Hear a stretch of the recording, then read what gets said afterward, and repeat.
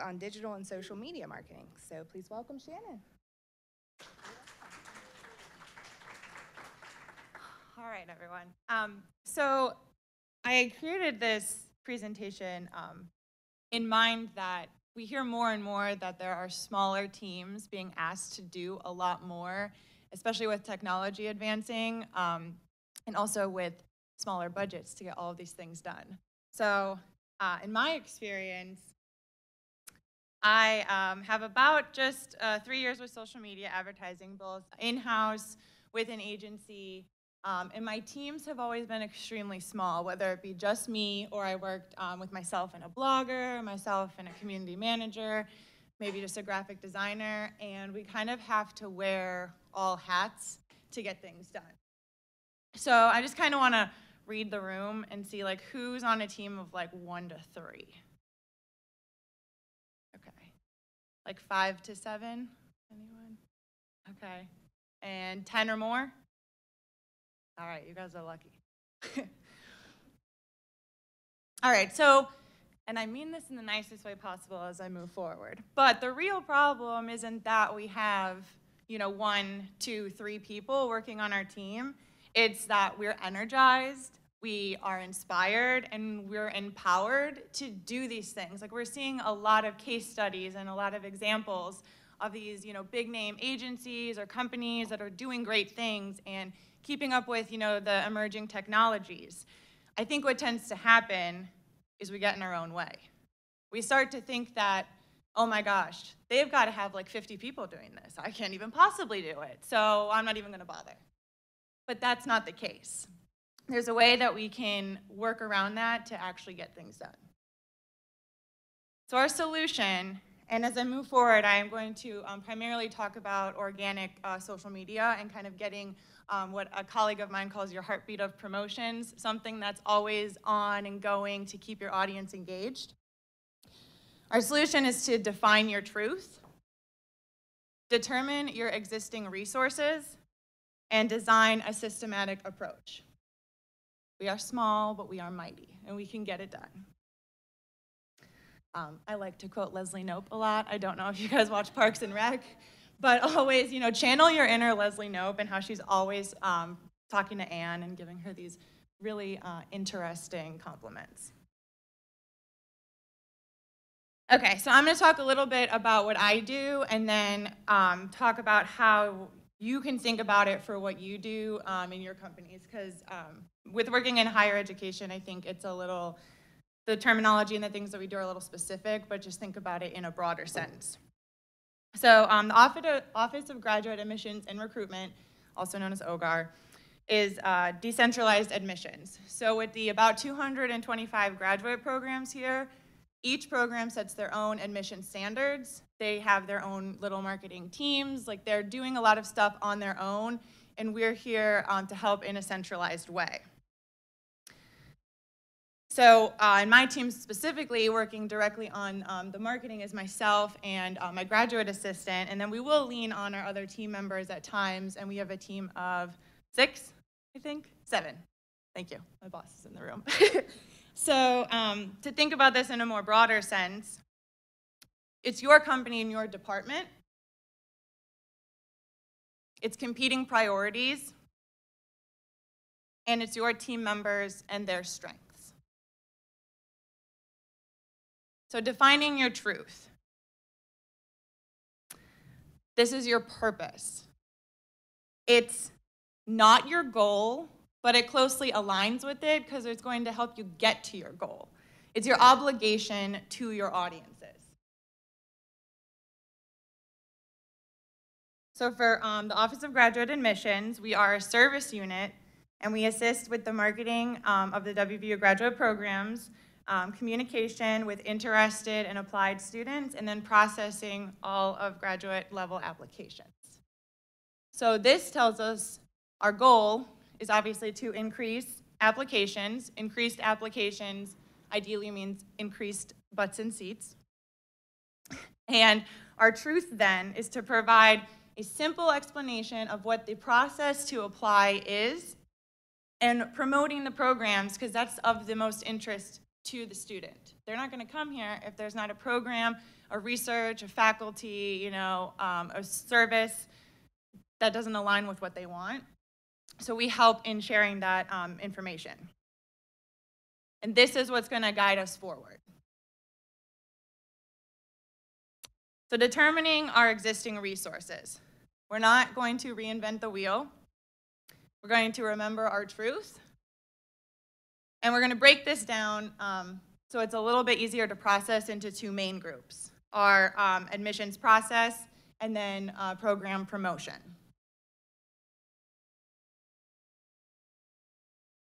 So our content group 1 is our graduate admissions process. And this is what we're going to call original content. So this is going to come, any content's going to come from your website. It's going to come from frequently asked questions. And in a broader sense, your company or your department website, and frequently asked questions could come from customer service. Phone calls that you're getting, emails that you're getting, comments, direct messages for social media. We have a graduate admissions vanity email account that over the last couple of months, I've seen a trend of the same questions being asked. So it came to my attention that we need to do better to answer those questions for the students. This is the only thing you're going to potentially reinvent the wheel, the only thing you're going to take the time to make for yourself, because this is your owned content. So how do we do this? Or here's examples of, what we make. A graphic, like this is deadlines that are coming up. Another example is, we own what kind of transcripts people need to send, that they need to pay their application fee, that they're doing their application, if they're international, what they need to submit at the university level. Then aside from that, all the other requirements are on the programs. So this is what we own, and this is what we drive, and this is what is original to us. And I'm not a graphic designer, but I did create these. And I used a system called Canva online. I'm not sure if anyone has heard of this. But it is awesome because with not coming from that background, you're able to still make pleasing graphics. This is just an example of all of the templates that they have in there, and it stems from social media to blogs, to LinkedIn, ads, and sizes for original content, organic content, newsletters, a couple other things, thank you notes. So here's just a quick video.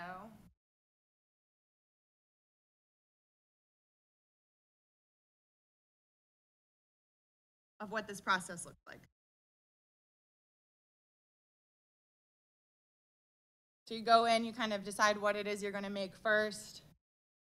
And one of the also cool things about it is people can make their designs public. So you can go in and choose any template that's there and make it your own, which also helps me a lot with deciding, just kind of creatively. Like, I know I want to do this, but how do I want to make it look? So I kind of view some of the templates that are there, and then you can change it to do what you're trying to do and make it on brand and add your own images, things like that.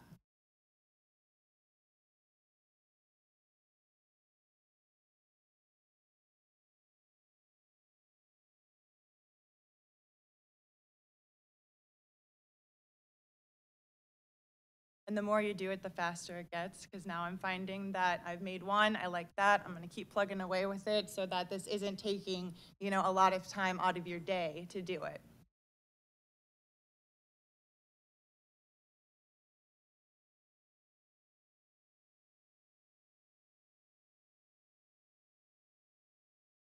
One of the features too, when I dragged and dropped the photo in, is it automatically sizes it as well. So you don't have to worry about anything looking pixelated.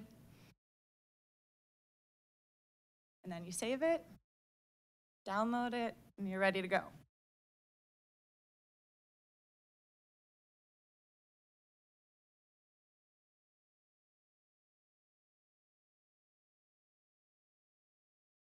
So for Canva, there is a free and a premium option.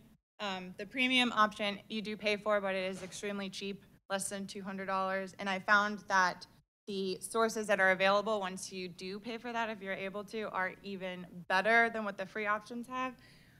They've got the correct sizes, hundreds of templates. In the paid version, you can automatically save in your brand colors, your brand fonts, logos, anything that aligns, and those will be the default settings for you. And then you can organize and upload your pictures into folders, so you can quickly go per department, per whatever goal it is you're trying to make. So it's really, again, makes it just faster and simpler to get these things done.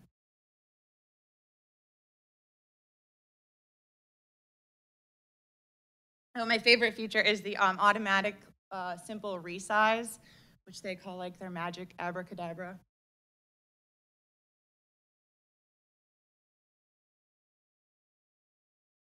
I'm sorry, I had a video, but I can't find the mouse for it. So anyway, what that feature shows is if you create, like, say, an Instagram image first, there's a button up in the top, and you go to the drop-down menu, and you click any other sizes that you want, and it automatically opens them into, say, like your Facebook size, your Twitter size, your LinkedIn size, and then all you have to do is expand the backgrounds and move the text or the image so that it's centered or however you want it. But the video itself, I had the image already made, and the resizing only took 32 seconds. So it really does help in streamlining the process. So for determining your existing resources, this will be for our second content group, the graduate program promotion. And this is what we're going to call our curated content. It's not something that's original to us. Someone else owns it. And by using what they have already created, we're eliminating duplicating content, which, if it's something that they already have and then you're creating it, it's constantly going back to them, making sure if they updated something, you updated something. And how often does that happen, that you're notified when something is changed, and then you might have outdated information? So it's letting that person or that department own what's true to them, and you just utilize it. So I rely on our department programs and websites, particularly their news and events section, program press releases, and then program social media platforms. And you can think broadly of internal department web pages, intranets, or newsletters. And we have a daily newsletter that goes out that I also look for content there. And any external partners. I used to work for a company that we were a manufacturer, and we had agencies across the nation that helped sell our products. And if they were sharing something, you know, a promotion in their area, then we would share that, just in case the audience comes to the manufacturer first versus coming to that area. Same thing for graduate admission. Sometimes we might catch a student coming directly to us, or they found, you know, say the business college, and that's where they're captured. So it helps then promote across all of the platforms that are related to your company.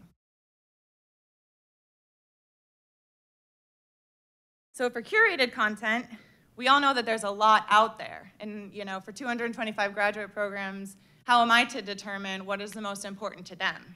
So what I do on a weekly basis is send out a call for content. It kind of looks like this. It's a form, online form, that asks programs to submit what's going on in their school, or even with a specific program, if there's any research, awards, like new faculty, students are going on a trip, students won awards, or they're going to conferences so people can connect. And it lets them decide, you know, what's important, and then I can share that on their behalf. So it's a weekly reminder, simple online form, and like I said, they get to decide what is most important. So we use Wufoo by SurveyMonkey, and again, this is free or a very low-cost options to produce this and put in your own branding. The link to the form is live, you know, 24/7, unless for any reason I were to go in and turn it off. So even though I only send it out weekly, I encourage the programs to save it in their browser so that they can go to it anytime. I ask that they consider us a media, same as they would send it to the newsletter, or same as they would send it to the newspaper, or whoever, to kind of get their program or whatever news shared. I ask that they consider this as well. The responses are sent directly to my email, which helps for documentation purposes, and then I can go in and see what's being sent, when it was sent, and then my GA helps me schedule them, so we have a process of how that happens. So for content groups 1 and 2, there's a third type of content called user-generated content that can be used and is extremely helpful. We reach out and look at potential students, current students, alumni, or faculty, and this can be like your customers, your employees, or your leadership, and again, external partners. And there are quite a different ways to get this, and I have examples of a few ways that we do it. But this user-generated content is super important because it's real, it's authentic, and it's showing like your customer using your product or how happy they are with it, how your employees are at work, like if you have a unique work environment or something like that that you want to showcase, maybe for recruitment or even just to show a little bit of your personality, that you're not just there to sell this product. And then again, external partners, if there's promotions or they're out at events or anything like that that's even happening in real time that you can then share on their behalf. So the first thing we do, and as he's stating, we do want to use hashtags, but we don't want to use them frivolously. So our hashtag search, we look for branded hashtags like WVU grad school, WVU MBA, anything like that. Generic hashtags just like grad school, MBA. And then related ones, Morgantown, Country Roads, WVU. Because these are all going to be on students or anyone who has a relationship with the university that can be used. So here's just a couple examples. I did a search to see, like someone graduating, they just started their program, they're doing an international trip, and that was a local like printmaking thing with students down on High Street. So all of these can be shared to show that, there's more to experience than just your academics.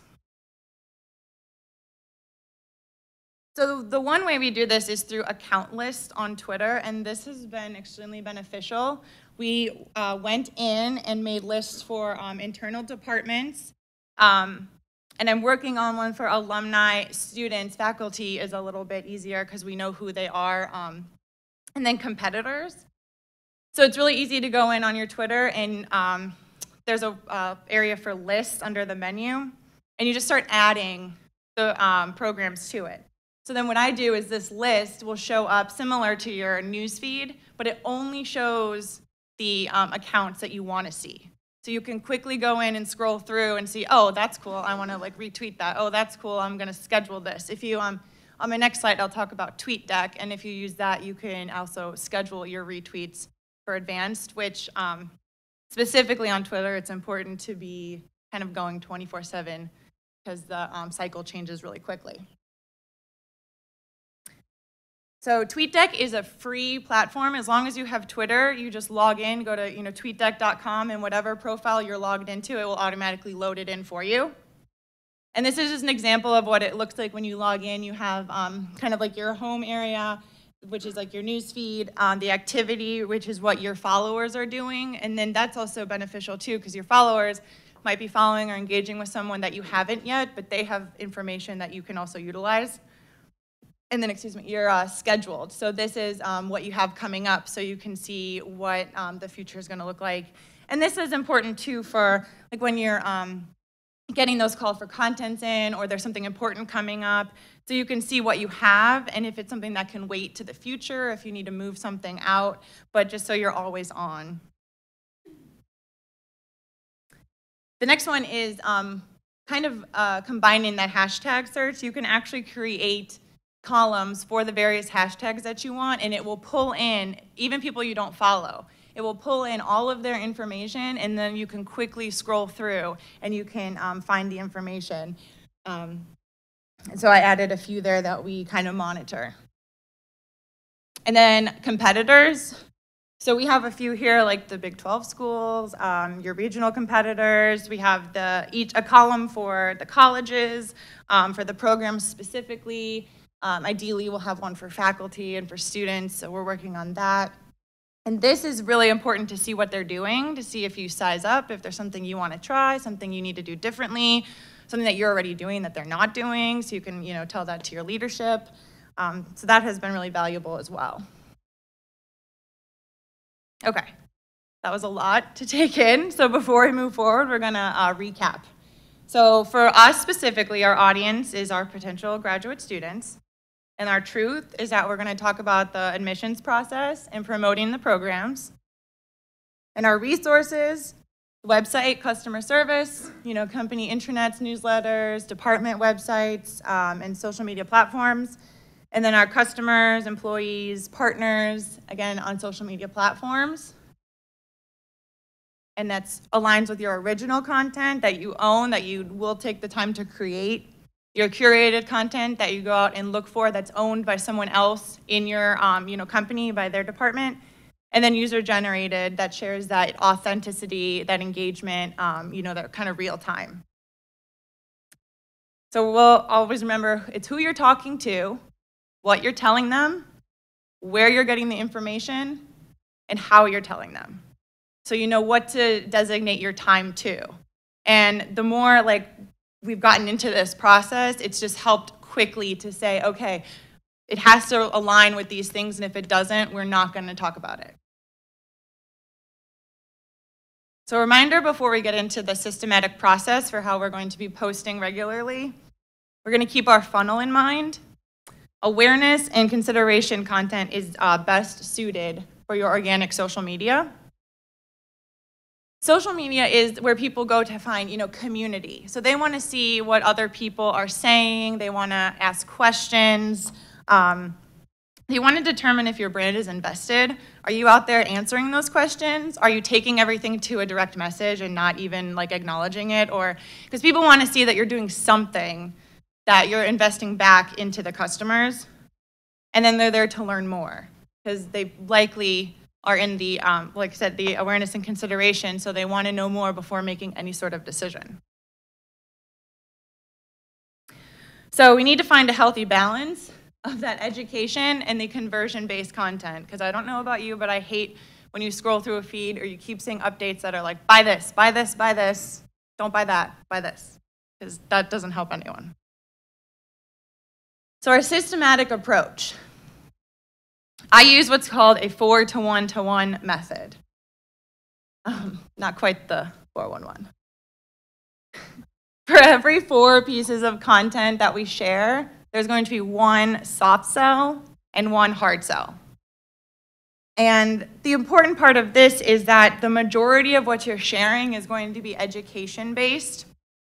And that, for the customer, they're going to see oh, they were the one that told me where to go to get that, GRE resource. Or they were the one that told me that it's really important to make a connection with your graduate program coordinator, before you apply. And because even though it's general and it doesn't talk about your company or your brand, it is branded. So then they remember, oh, that was WVU. Let me see what they've got going on. Because they didn't push it down my throat to come to school here. So this is, again, awareness and consideration phase content. Examples of a soft sell would be download a guide, fill out our form for more information, something that doesn't bind them to a decision. And then the hard sell, for us, an example would be submit an application. It could be make a purchase, something along those lines. Visit campus is another one. So here's what the concept kind of looks like. We do 2 pieces of awareness and 2 pieces of consideration and filter in the soft sell and the hard sell. And this has become a repetitive process. So we know what areas or what topics align with awareness. This could be from your blog. This can be a news press release. And then consideration might be more service that's on campus that can help them, what they would really need to submit with their application. And then soft sell in between, see if they're interested, want to find out more, they're going to contact someone, or maybe subscribe to the blog so that they get more information on a regular basis. And then hard sell, we usually do come to campus, feel what it's like to be a Mountaineer, or actually begin your application. How do we manage all of this? With our content calendar. And this is just in Excel. It's nothing fancy, but it gets the job done. Go the first line by date, then the tag we do by topic. So we know that this is the first day of the cycle, It'll be awareness, awareness, soft sell, consideration, consideration, hard sell. So I have preloaded a drop-down menu that has all of the topics that relate to those, and I'll just go in and kind of click it to plan, and then my graduate assistant helps with writing copy and creating images. And then we, add tags to make sure we're tagging the appropriate people, hashtags that are related, what type of content it is, so we know, okay, we actually don't need to create an image or a blog for this because it exists somewhere else. Or it is original, so we need to take the time to create something if we don't have it already. What has been really beneficial too is in this image link one, if we have already created something, I link it to a different folder in the Google Drive so we can just quickly download. Maybe you have like 5 images for the same thing that's preset, so you can recycle them and you're not hitting the people with the same images. But that again makes the process a lot faster if you already have it. And every week, or every day, you're not going to take the time to create something new. Content calendars are important for future content planning. We're already almost done with August, so that helps us get into the future. And the more you do that, then the more time you have to spend on other things up front. Because you can take a little bit of time to just plan it all out, and then you have more time for other things. Collaboration across departments. This is important if you were to use the Google Drive or something like that at your companies and you have competing priorities or departments working together, you might offer that they also collaborate with you. Because you can see, especially in a Google Drive, who's doing what. So if you say in the topic drop-down, you want something from the customer service department, and then you have a customer service representative that can access that, and they go in and type it in themselves. That could even save you a little bit more time.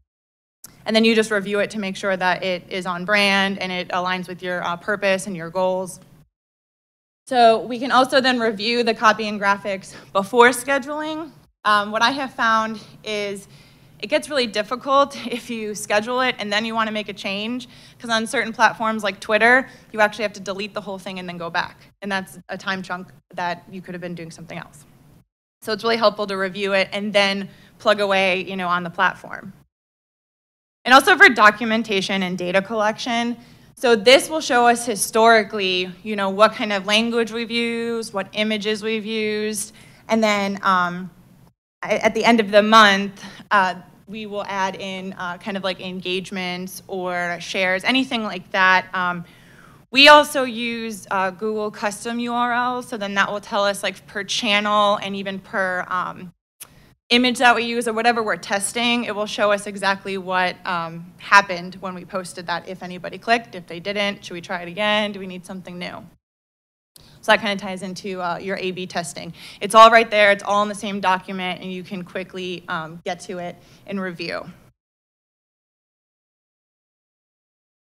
So I have an example of our approach, the execution.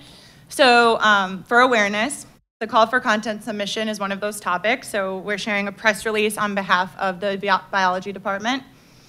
Then our blog post, posting something that's educational, that might, someone who's like, oh, I'm interested, but how do I pay for it? But they don't really want to know too much yet. So they can get a really brief description of, graduate assistantships.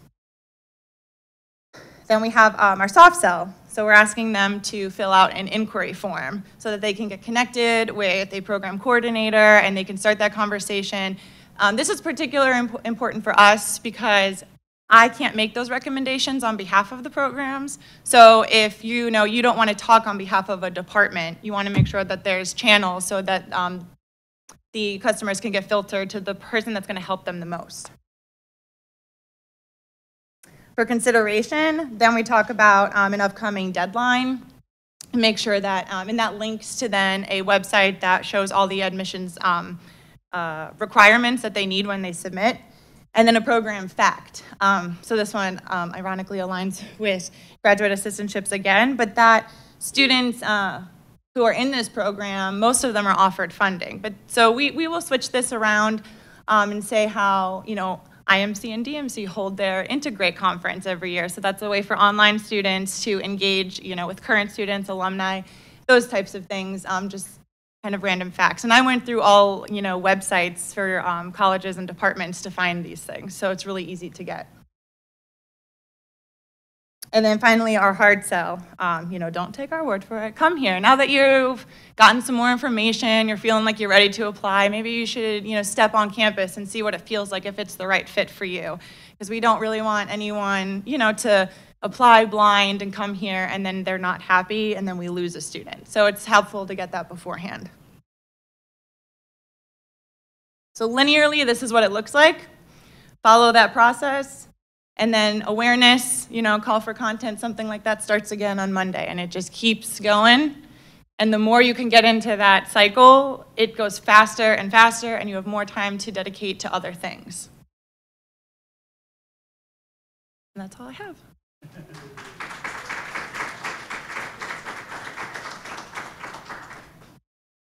If we have any questions, Amber's going to take a mic around. Oh yeah, go right ahead. All right, so anybody have any questions? Eric. Good afternoon, Shannon. Thank you for your presentation. Thank you. I was just curious about it. So I work for a decentralized organization as well that has many other different departments that have their own communications and marketing teams. I'm just curious about your thoughts. Sometimes as you're curating content for different departments, some departments may have content more frequently than others, or some content is maybe stronger than other departments' content. What do you all do to kind of make sure there's some balance across all the different departments, and you have the essential pretty much a message that supports each other? Yeah. So for the call for content, I primarily rely on those that submit, and if they're submitting it, it's going to go out. But we balance it on the other side with consideration. So we'll do a cycle for the program so that we get, a page of all the admissions requirements for each program, kind of just regularly. And again, with the program facts. So more on the consideration side is where we balance that out. But I let the program submit their, press releases or their news.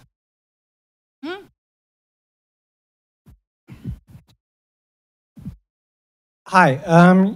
You had mostly positive content. How do you deal with negative tweets of, I wasn't admitted, it took forever, those kind of things?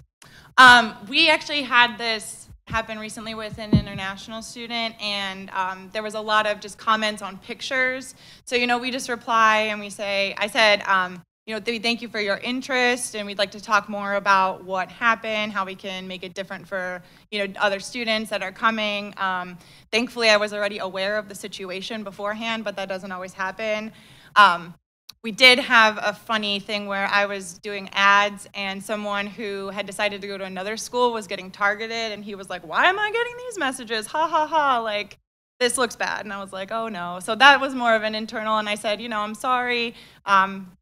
That happened. We were using a database that wasn't clean, something like that. So, but we don't actually, I haven't dealt with too many negative. It's been overall positive, or just a lot of questions that then we just answer when we get them.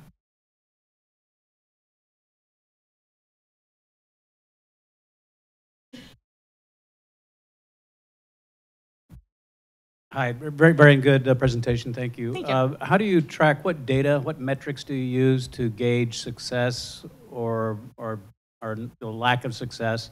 And also, do you use, you mentioned quite a few different marketing technologies. For example, do you use any kind of like Basecamp or Rike or any other type of scheduling to track how things are moving along and if they're being accomplished? Sure.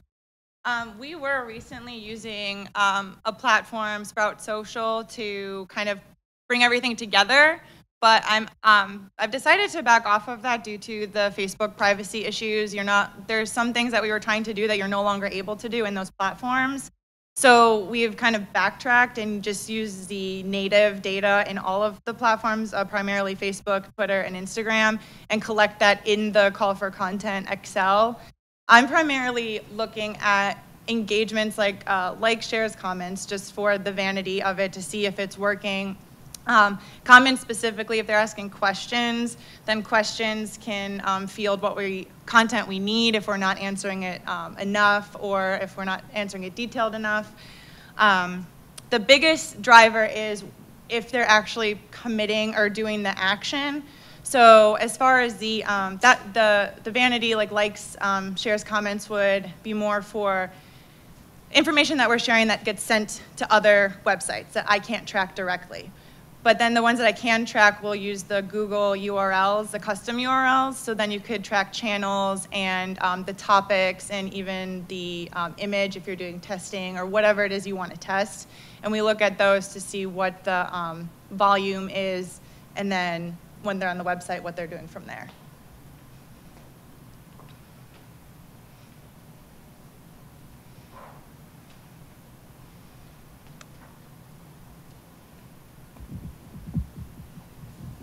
Hi, a couple of questions.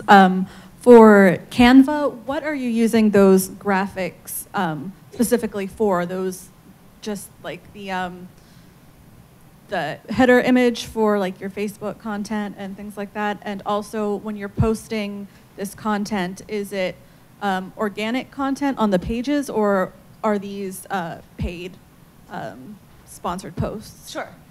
So for Canva, I actually use that for pretty much anything I'm creating a graphic for, primarily anything that's going to go on social media, in our automated email communication plans for headers. I don't think there's a little bit, I think, on our website as far as getting just links to size, like if we have a link to Instagram so it doesn't look pixelated. That's what I primarily use it for. And what I showed today was organic, but I do use that as well to create content for ads. And we do run ads as well.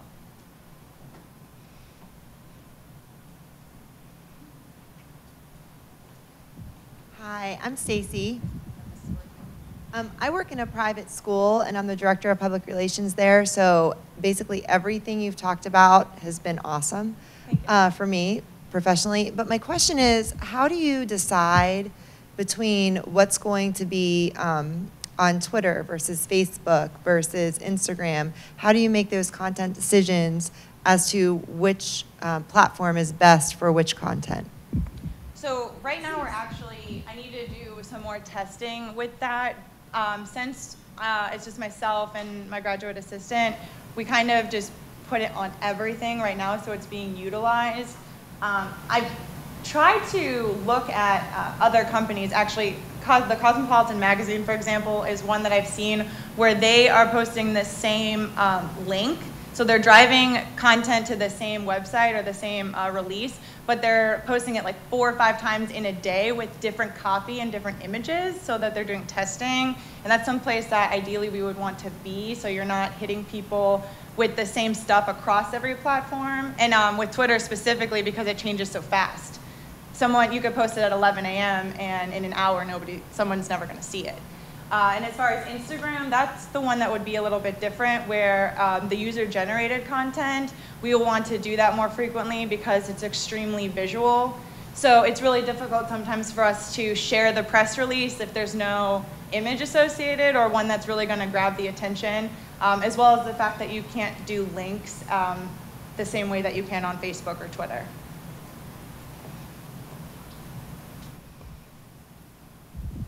Hi. Great effort. It's all oriented at generating response.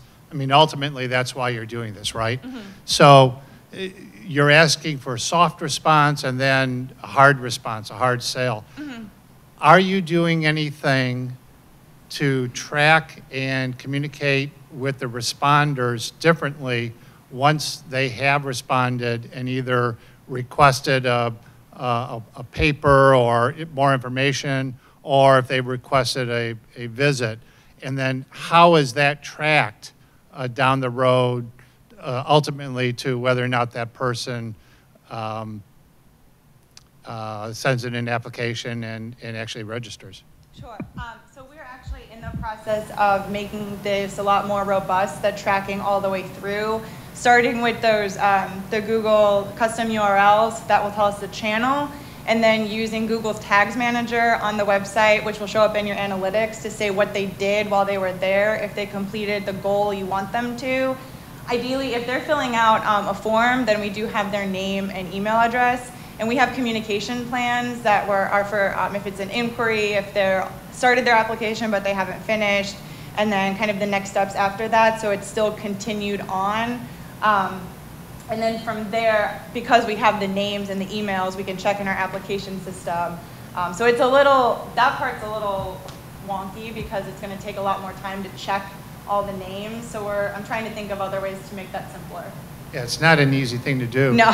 When you do transition them, do you transition them out of this kind of communication and into email, direct mail, other media as part of the ongoing nurturing? Yeah, it would primarily be email and then using retargeting Facebook ads or on Instagram. So once we have the name and the email as far as inquiry or if they're in progress, we use the ads. You can upload your email list into Facebook and do specific ads that try to get them to that next step. That wouldn't really work well organically because not everyone's in that step. And then as soon as they say move from an inquiry to starting an application, we'll remove the name and put them in the next section. That part, again, is also requires a lot of diligence to be updating those lists a lot. So if anyone has a simpler way of doing that, let me know. I admire your thoughtful editorial planning, but I just wonder if ever an event occurs that causes a disruption in that, or you need to pivot, or there's an opportunity that suddenly springs up. It has happened before with competing priorities where we've dropped the ball as far as like, okay, we had an opening and we needed to put something there and now it's the next day and we missed it. So it does happen, and I haven't really, I'm trying to get better at that, hence like trying to like move forward and have that cycle. The other thing is I try to look at our calendar or have programs tell me about events so that we can duplicate efforts for like that week. Like we have Welcome Week coming up when students move in.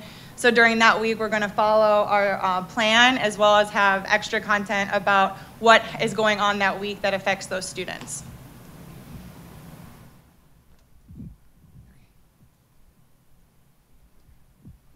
Hi, I don't know if this is on. My name is Derek. I'm an admissions counselor with Pierpont.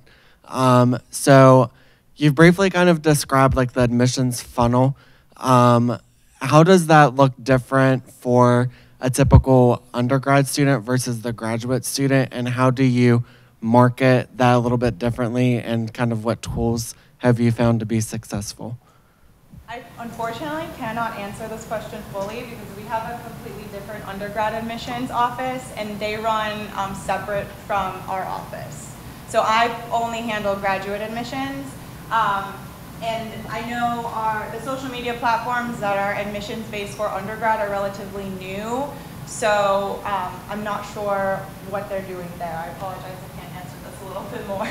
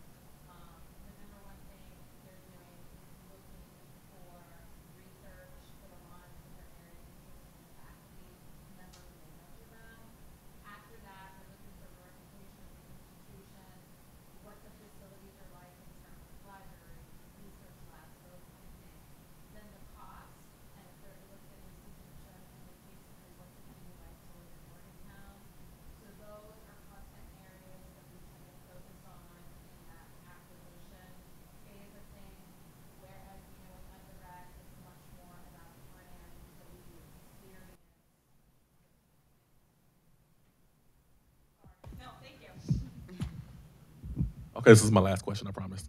I love the conversation about content. I think it's really fascinating. There's many ways to think about how do we approach content development and curation. So my question specifically is about removing the marketing hat and putting on the PR hat for a little while, thinking about content development from a PR standpoint.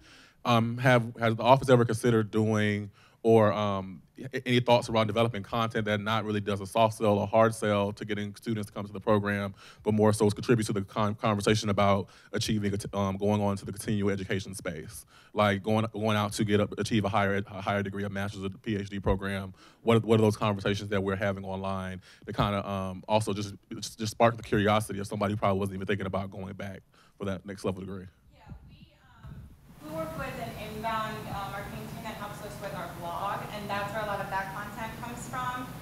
Kind of right now we're looking at helping those older population that wants to go back and maybe change their career, and how a graduate degree can help them do that.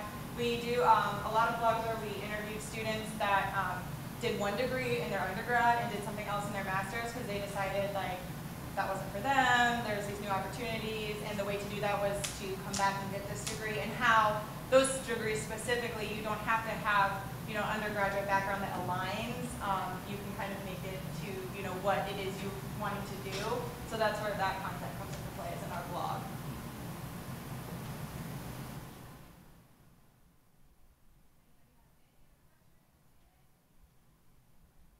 Thank you very much.